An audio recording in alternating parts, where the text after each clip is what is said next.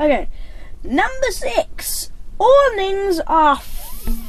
Awnings are awesome. That's what I should have done. That should have been the title, shouldn't it? Yeah. Awnings are awesome. Oh, have you already done the title? Is this live or something? No, this is not live. I will make it. Will be Awnings are awesome. Yeah. So we got the Camper Rally 260, not the Pro because we're cheapskates. The poled version because we're cheapskates. For a couple of £100. It's 2 metres and 60 centimetres wide, which is just right for our little caravan. I mean, it's technically a porch awning, but to us it's a full awning because it just goes to behind me here, so it covers about 2/3 of the caravan at least, maybe 3/4, and it's been great, hasn't it? Yeah, it has. We even put it up this time. We're away now. It's the 23rd of October now. Is it? Oh yes, drawing closer to Halloween. And maybe when the weather's like this, it might have been wiser not to put it up because, of course, it's wet now. Even though the weather's nice, the condensation makes it wet. But it was still handy to have somewhere to put everything, so that when you are in, of course, we had to shut the door and get indoors earlier because it goes dark earlier and it goes cold earlier. But with all of our stuff outside in the awning, it meant that we could shut the doors and not feel like we were claustrophobic or anything. It was really pleasant. The awning's probably been the most important addition that we've made and the to the caravan. And the most useful, because one time I was with my friend Harvey, and he came to us for a sleepover, not here at my house, and his mum was going over to see his nan. And then he was staying for ages. He stayed for ages. He stayed for like 50 days. So he was only supposed to stay for 2 days at my house, but then he wasn't. He was going to stay for 3 more days on the caravan, and it was very exciting. We both stayed in the awning. If it wasn't for the awning, then we couldn't have done it. We couldn't have done it. No. So was that the first time we put the awning up? It was the second. No, we put it up for your parents. Put it up but it was the first time we'd been out with the awning, I think. It did its job immediately. It takes me about 40 minutes to get it up, and most of that is pegging out. Yeah. And I'm now doing it in the right order, more or less, and getting decent results. There are lots of awnings you can get. Some of them are huge. Some of them double the size of the caravan, and that is fine. But our little awning, for a couple of £100, it's fine. I mean, if we've got plans for next year, and we would not be making those plans if we didn't have an awning. No. Because we couldn't. If we're going to go away for longer, you've got to have that extra space. Anyway, that was there number 6. There we go. Awnings are fab. That was number 6. Now on to number 7. Gas lasts for flipping ever. Yeah. Now this might appear to be a bit of an obsession of mine, but it does, doesn't it? I mean, it does. Last night we had the fire on for hours, and I said, "Aren't you worried about the gas running out?" But it was okay because we bought a new electric kettle yesterday. I would have been more worried about the gas running out if we were going to then rely on making a cup of tea with the gas this morning. But because I knew I could get my morning fix electrically wise, I didn't worry so much. But we put that 6 kilogram one on before. Well, no, we had been out, hadn't we? We'd been out with the other one. We were worried the other one. We've got a 3.9 kilo one, which the van came with. And every time we used that, we were waiting for it to run out. We expected, halfway through frying some bacon, it had run out, and halfway through anything. When Peter's parents were going to be in it for a few days, we thought we'd better just replace it because, sod's law being what it is, it would run out halfway through that week when they were in it. So we got a 6 kilo one. Well, that was in May, was it? And we've been out. Most of the days we've had this year have been since then. I guess we've probably had, well, we'll work it out, but it's probably about 17 or 18 days since then. And we have used it heavily the last couple of days. We've had the heating on a lot. And I mean, I don't know how much is left. I know it's not really that easy to tell, but we now know that a 6 kilo bottle of gas lasts a whole year for us easily. I mean, it may still be half full for all we know. In fact, our plan is to, when it runs out, put the 3.9 kilo one back in, so that it's less heavy on the How front. much is left in there? Well, no, I get it swapped because there can't be much left in there. What? I just get a new full one, and then we've knocked several kilos off the nose weight straight away for no loss, and just carry the one around. So that was number 7. On to number 8. It is toasty warm, like peanut butter and everything else toast. I couldn't think of anything that went with peanut butter. Like peanut butter toast all season. Yep, so it was cold. Last night was the coldest night we've had in the caravan. I haven't looked yet, but it would have been low single figures. Obviously, we've got an old caravan. It's 22 years old. It won't have the best insulation, doesn't have the best heating, although it was helped by the fact that I discovered, I hadn't realised, I knew it had blown air heating. Oh, I thought you were going to tell the other story then. Go on. No, blown air heating. I actually don't know what you're talking about, Mum. I knew it had blown air heating, Yeah. but I didn't know that you could turn the little vent on there to... it had been basically shut all this time, and I thought it was rubbish. It turned out when I opened the little vent thing, it came Gushing out. It was lovely. But also, the temperature inside the caravan is greatly affected by whether you leave any roof vents open, because it was really warm when we got here. Kev was in a t-shirt. He stripped off 2 layers to put the awning up, and it was really warm, so we had the roof vent open.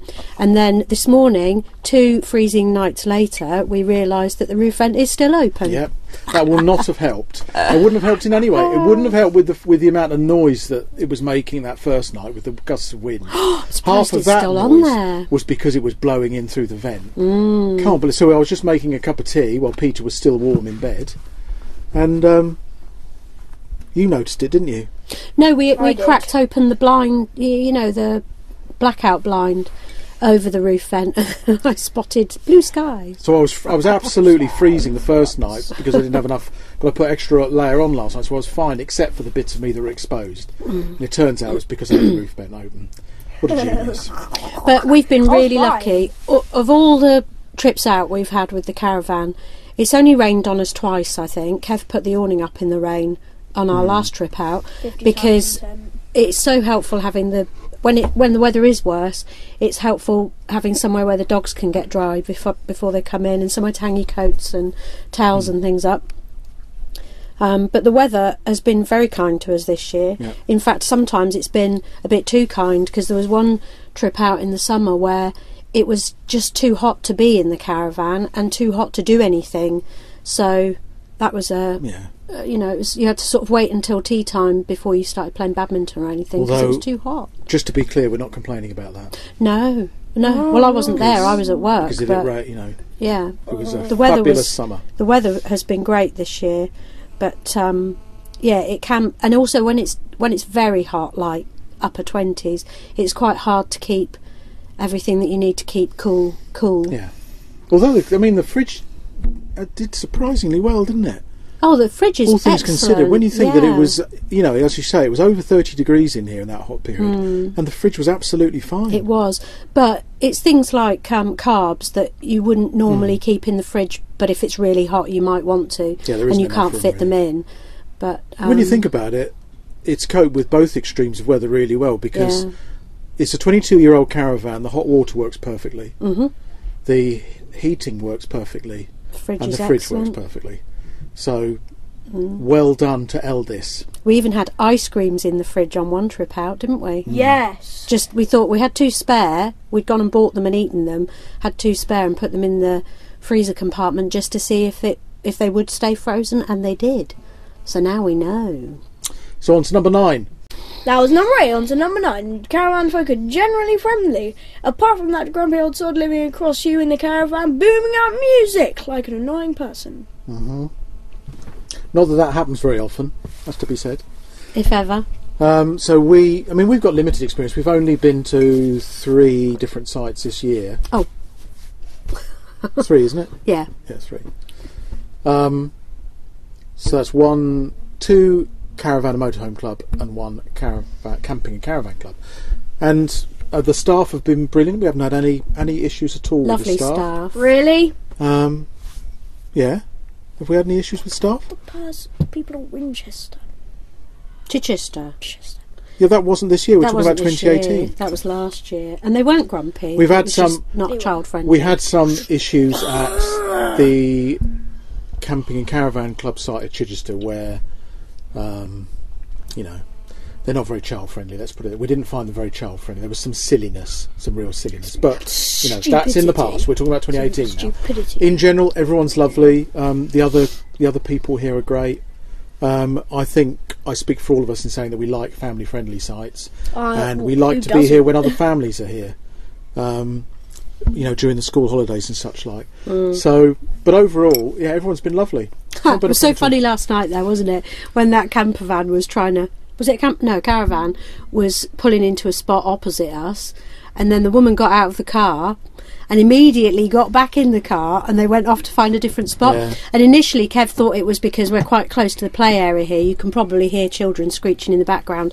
But then this morning we looked at the state of the front of our caravan. It was very mucky and grubby, and we decided perhaps they didn't want to park next to us. I don't know how that happened actually.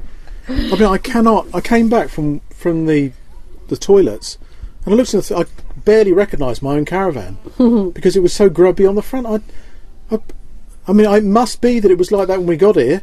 I think it was dusty. I think there was a lot of dust from maybe the the summer condensate. on the front, and then where it had got wet, it had darkened. But actually, it I all, do and it think just looked the terrible. particular people we're talking about, I'd watched them reverse in. You know the sort of thing you do on a caravan site. You watch once you've managed to successfully do it, and you're feeling complacent.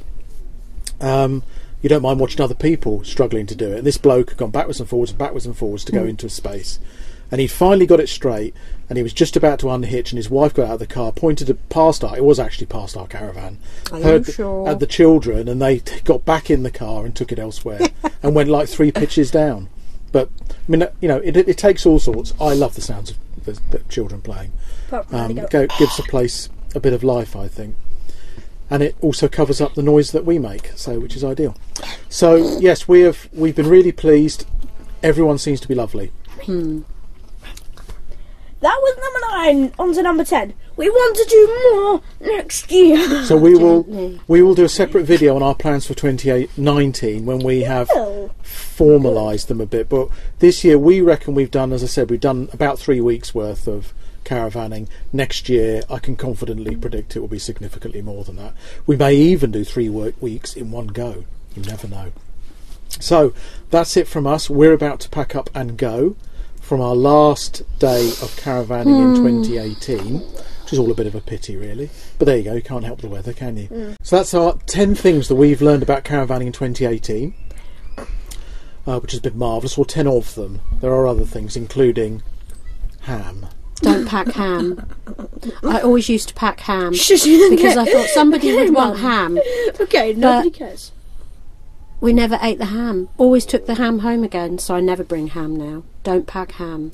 Top tip for 2019. Because if you don't pack it, someone's bound to ask, aren't they? That's the trouble. So those are 10 things that we learned in 2018. So from us in Jackson on our last adventure in the caravan of 2018, looking forward to 2019. From Kev, Dizzy, Peter, Glenn, it's goodbye. Goodbye! As a bonus, we're on our way back, taking Jackson back for the last time this year. Number 11 in our list of 10 things that we've learned about caravanning in 2018 is that we can tow. because we are, in fact, at the moment. There he is on the back. There he is. I would not say it's an enjoyable experience, but it's okay. And when we have the right car, which may happen next year, you never know, then I'm sure it'll be even better. But yeah, that's the big question we needed answering in 2018. Are we prepared to tow? And the answer, Yes. When we started, we thought we were just swapping the stress of pitching a tent in the pouring rain for the stress of towing a caravan, but actually we've got used to it. yeah. And Peter will be towing next year. Yep, hope so. I love driving on site. I love Rookesbury because it's quite a long drive to get off Rookesbury, and I drive till we get to the barrier. and it's quite enjoyable. Cope with 5 miles an hour, no problem at all. Oh, no, you're the only one who was doing 5 miles an hour. Yeah, I displayed exemplary driving at Rookesbury today. Okay then, so that's our summary of 10 things we've learned this year. +1. We can tow and don't pack any ham. See you in 2019. Bye. Bye. Bye, Izzy. Bye.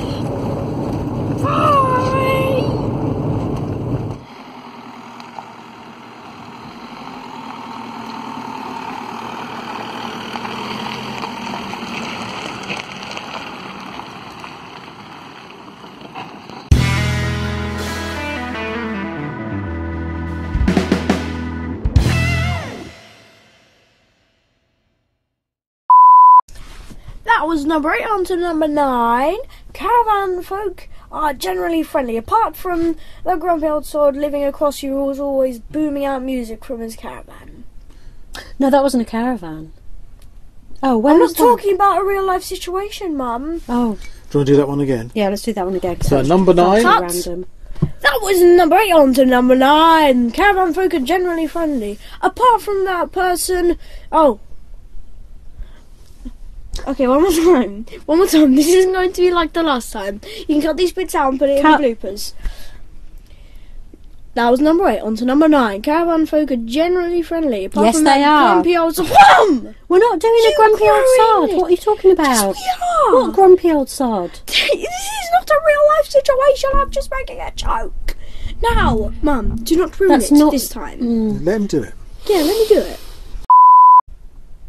George. So that's our 10. So that's the 10 things we've learned about caravanning. At least 10 of them. There's probably a lot more than that.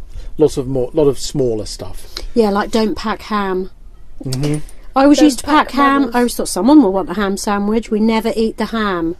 Didn't did bring want ham one. today. What do you think Kev wanted for his packed It lunch wasn't yesterday? only because I've been difficult. Yeah, so that's 10 things that we learned in 2018. So from Jackson on our last trip. Our last fast. It did go fast, actually, to be fair. It's goodbye from Kev. Peter. And George. Bye. And Glenn and Izzy. Bye. Bye. Oh, hold on, let's get her in. Don't want to go on YouTube. Newfangled technology. Hey, Dizzy.